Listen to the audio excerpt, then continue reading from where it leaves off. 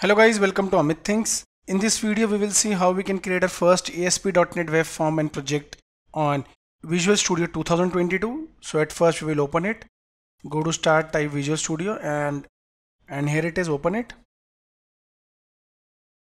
Now directly you can click on continue without code. Go to file, click on new project. Herein select C#.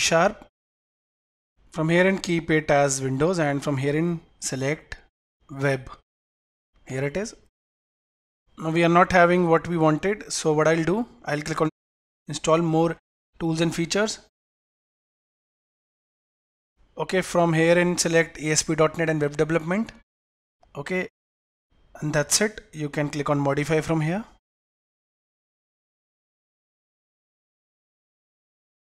Now you can see the download started for ASP.NET. Let's wait.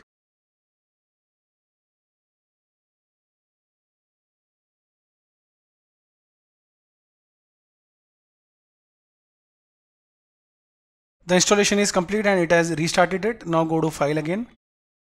Click on new and project. Now selected C#, Windows and web. It automatically got selected because we installed it. Click on ASP.NET Core Web App and click on next. Name it, let's say I'll name it Web Application Amit. Click on next. Here it is, everything looks fine. Authentication type, keep it as it is. And click on create.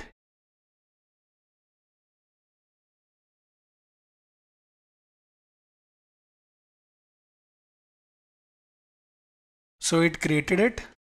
Click on pages. We reach the index page. Now click on Web Application Amit.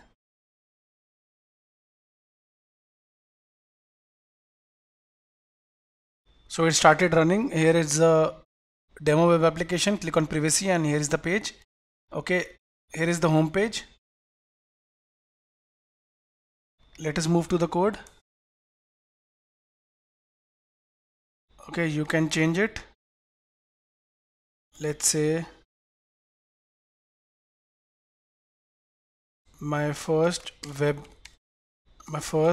ASP.NET web project. Let's say I'll go to file and save all, and what I'll do, I'll just click on web application Amit again because I changed some lines. Now here it is, it has been changed to my first ASP.NET web project, and here is the privacy policy. You can add new pages now. Close this. Here is the solution explorer. You can right click and you can add a new item. From here in you can add a new page also. Here it is, HTML page, JavaScript page, style sheet, and you can work around your web app. So guys, in this video we saw how we can easily work around ASP.NET on Visual Studio 2022. Thank you for watching the video.